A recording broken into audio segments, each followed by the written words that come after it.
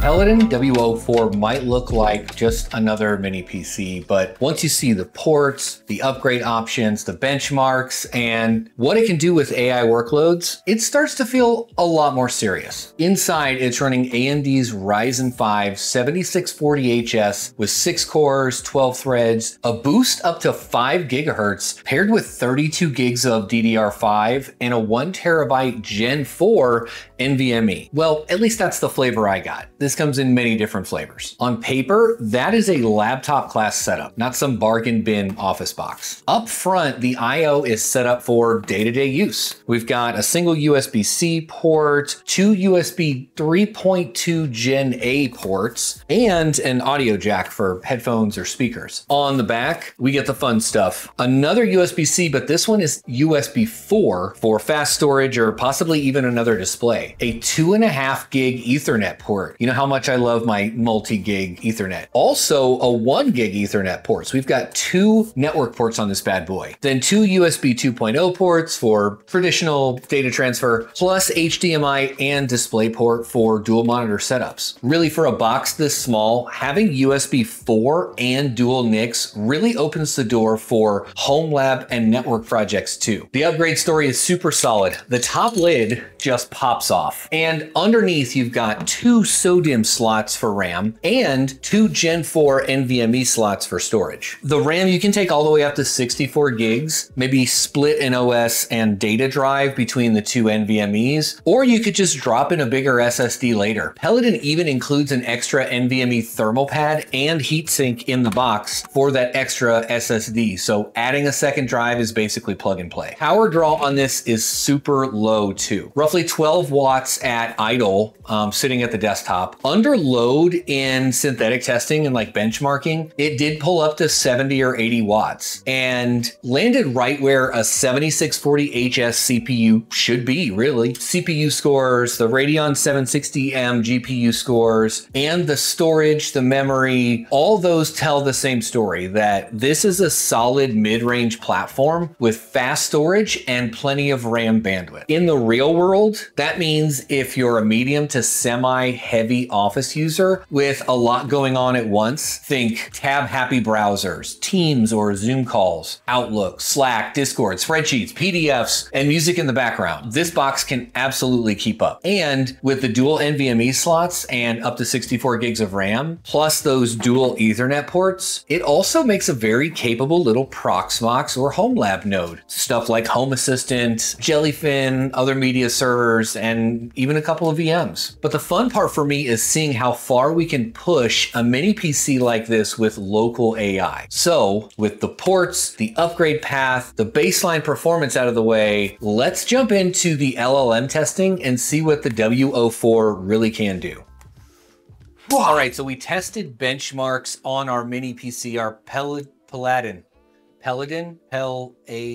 however you decide to pronounce that. We tried different benchmarks on our machine, and now I want to test it with LM Studio. So this is not marketed as an AI PC, but we've got a Ryzen CPU GPU combo with an NPU on board. So why not? I went ahead and downloaded LM Studio with a bunch of language models. We're going to test 3 different metrics of measurement for this machine in language model testing. We're going to test tokens per second, time to first token, and total tokens generated. And the 3 models we're going to use are Qwen 3, 4 billion parameter thinking model, GPT-OSS 20 billion parameter model, and the big boy Llama 3 70B on this mini PC. So the biggest one, Llama 3, is 26 gigs. So it should barely fit on system RAM. The 20B, the GPT model, is really only 12 gigs, so it should be fine. And then Qwen 3 is like 2.5 gigs. The entire language model should fit completely on the GPU allocated RAM for this mini PC. So let's get into it. I've got 3 prompts. One that'll test tokens per second, time to first token, and then total tokens generated. So we're gonna start a new chat and we're gonna start here. I do have a power meter plugged into this mini PC or this mini PC is plugged into there. So we're going to take a look at how much the power draw is while this is doing its thing. So it's thinking and like instantly goes up to 70 watts. That's to be expected. That's about what I was getting in the full multi-core benchmark testing was 70, more than that. It was like 77, 78 watts. Wow, you are really thinking a lot. Oh my gosh. Freezing on that is just unnecessary. 2.5 minutes. All right, so we're looking at 21 tokens per second, 21.28, 0.33 to the first token. I want to use a different prompt though to come up with time to first token. Explain the difference between machine learning, deep learning, and neural networks with examples. And it's probably going to sit here and think for a long time again, because that's a deep question. Yeah, we're still getting 70 watts, 0.3, so half a second to the first token, 0.30. And then total tokens generated. Wow, so looking in the thinking here, it is remembering back to the first prompts that I put in place, which were use exactly 6 sentences. There's things in here that says don't use bullet points, list or markdown formatting. So it's remembering or what I prompted and the output that I expected originally.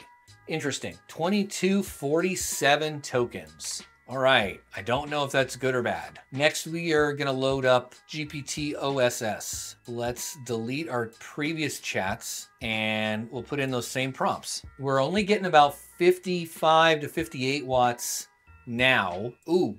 So I remember the other one here was also under a second. It might have been the same at 0.3. Let's ask it this same question now. Yeah, we're still only getting about 56 watts. So that's nice to see that it's not pegging it completely, but it's taking a little bit longer to actually process here. 0.68. All right, so about twice as long as the first model. And now we'll do the total token generated prompt. And we're getting about 60 watts with this one, 56, 58. It just knew it. It didn't have to think at all. 183 tokens. So that's a pretty basic answer. Interesting to see the difference there. So I'm going to cancel. I'm going to go ahead and delete this chat and we're going to eject that model and go for the big boy. 70 billion parameter Llama 3. This is probably going to take a while. Oh, that's gross. 73 watts. Oh man, I can't even. That is fucking painful. All right, we're gonna have to hit stop on this. I'm not gonna sit there and 1.2 tokens per second. 26 seconds to the first token. See how big of a difference that makes? Holy shit. All right, let's go to the next. All right, the next prompt here, explain the difference between machine learning, deep learning, neural networks with examples, 40 watts, 50 watts. I'm not gonna be able to do the total tokens generated. It's gonna take too long. All right, we're gonna hit stop on that. 16.24 seconds. This is probably a horrible idea. All right, we're at 58 watts, 53, 54, 65. Holy cow. It's going. It's going. All right, I turned off the filter, the filter or whatever.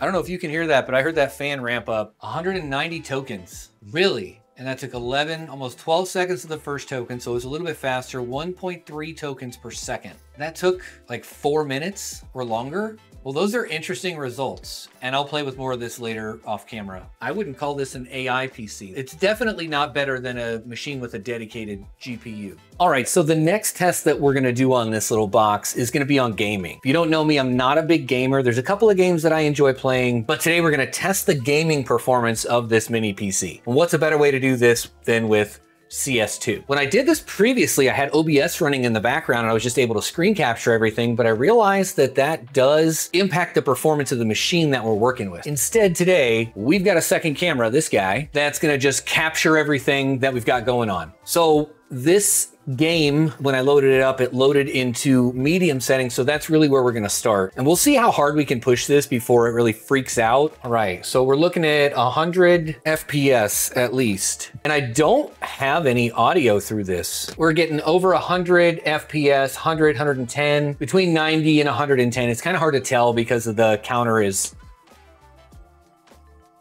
and I'm dead again.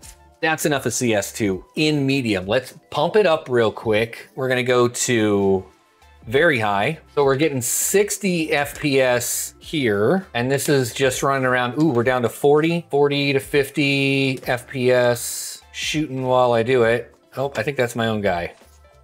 That's not. And it died. 40 to 50 FPS on the high setting. I think there was one more. There was one that was like ultra, right? Let's do that and see if we can burn this machine down. Yeah, we're looking at 29 FPS even on the loading screen. Okay, that was very high. Custom. Ooh, you can hear that fan ramping up. Let's go down to low because custom didn't load for some reason. Oh my gosh, this is gonna be hot garbage.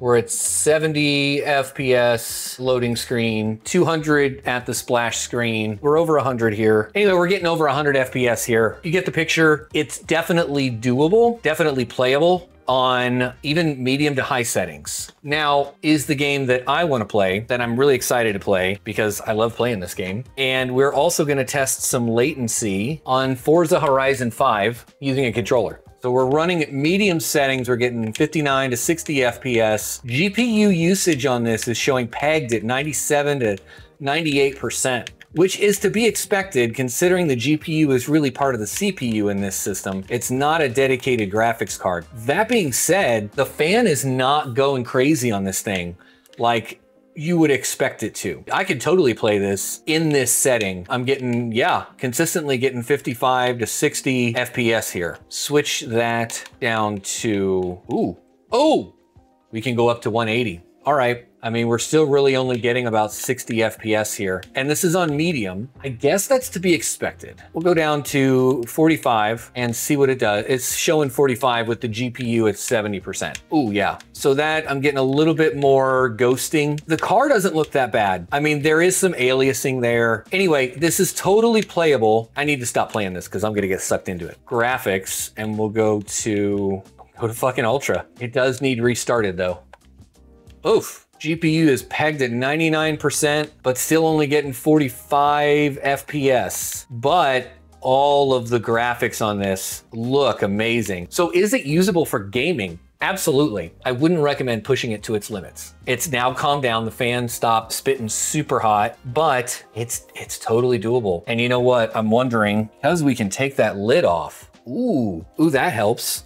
Got a lot of heat that's built up in there. So if you are gonna use this for gaming, realistically, let's see if we can show it here. Nope, you're not gonna see that at all. So realistically, you could take off that removable lid that has the magnets on it that's just stuck in place to help with some of that heat exhaust. All in all, I think it's a good little box for gaming. It would work great for Steam. Yeah, so let's wrap this up already. So after all the benchmarks and gaming, the part that really surprised me with the WO4 was the AI work. On this little Ryzen box, I was seeing around 21 tokens per second on a 4 billion parameter model at roughly 70 watts. About 12 tokens per second on GPT-OSS 20B, so 20 billion parameter at around 55 watts, and even managed about 1.2 tokens per second on a 70 billion parameter monster Llama class model at roughly 73 watts. Time to first token on the smaller model stayed well under a second, which makes them feel instant in actual use. In practicality, the mid-grade 20-ish billion parameter models really are the sweet spot here between useful language models and machine capacity. For a mini PC with no discrete GPU, those numbers land right in the pretty freaking usable zone that a lot of people aim for with those local LLMs, especially on the 4B and 20B models. You're not matching a high-end desktop GPU, obviously, but you're also not burning 300 watts and a full ATX case just to run local AI that keeps your data in your network and in your control at a reasonable cost. So if you've been wondering whether a box like this is only good for office work and